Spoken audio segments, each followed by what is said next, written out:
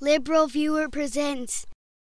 So I finally got a chance to see Michael Moore's new movie Capitalism, a Love Story when it came out on DVD this month, and like all of Michael Moore's movies, I really enjoyed it, particularly the parts about the lack of accountability that led to this latest financial crisis, but I didn't completely agree with all the messages in the movie, with one I found especially misleading save for the last 10 minutes being something Michael Moore said about the so-called Second Bill of Rights that President Franklin Delano Roosevelt proposed during his 1944 State of the Union address that you can hear in this clip. He asked the newsreel cameras to step into his room because he wanted the American people to see one particular part of his speech. The President of the United States then took the radical step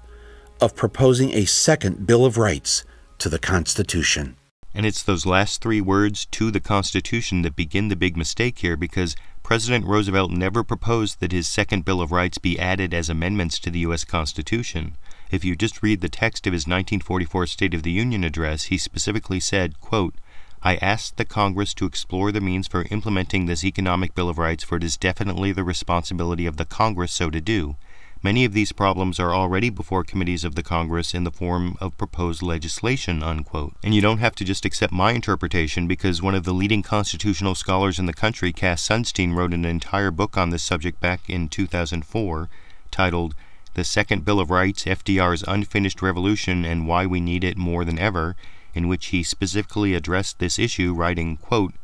"Roosevelt did not want to amend the Constitution. He saw the second bill not as a legal document for judges, but as a set of public commitments by and for the citizenry, very much like the Declaration of Independence. As Roosevelt deeply hoped, some New Deal reforms have achieved that status," unquote.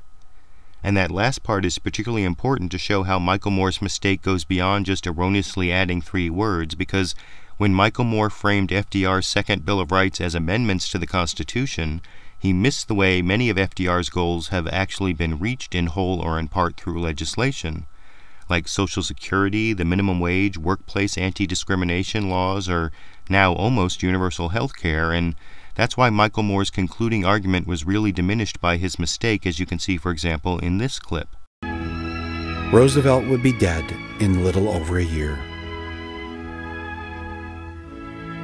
He would not live to see the end of the war, nor would there be any enactment of his new Bill of Rights.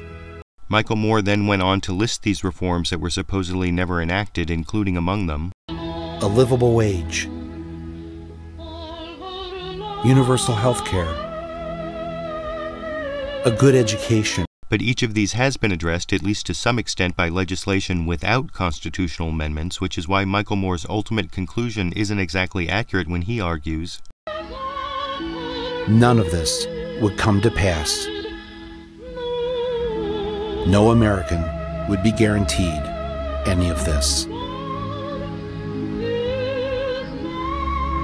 Now, the right to a Social Security pension or a free public education are statutory rights which are given and can be taken away in laws passed by the U.S. Congress, but they're still legal guarantees, and unlike the guarantees in the actual Bill of Rights to the Constitution, which are limits on the power of the federal government, these economic rights require government to exert power through taxing, spending, or regulating, which is why the premier organization defending the actual Bill of Rights for the last 90 years, the American Civil Liberties Union, has always avoided equating most of these economic rights with fundamental constitutional rights, as then president of the ACLU Nadine Strawson explained in a 1994 interview in Reason magazine, in which she said, quote, "We have never taken the position, despite repeated requests from certain elements within the organization, that you should have a fundamental right to property, that the government should guarantee an income or guarantee a house. However, we have always taken the position that if the government chooses to distribute certain benefits, it may not do so in a way that violates fundamental rights," unquote. And that's the right balance between capitalism and socialism, I think, which is why I think FDR was correct to seek implementation of his Bill of Economic Rights through legislation passed by democratically elected representatives of the people, and why Michael Moore is wrong to try to frame these economic rights as guaranteed constitutional rights, just as those on the other side are wrong who try to claim that enacting such benefits through legislation violates the Constitution by going beyond the power of the federal government, which is an argument the U.S. Supreme Court has rejected since FDR's time, but I want to know what you think. Should guaranteed government benefits like Social Security and health care be required as constitutional rights, as Michael Moore argued?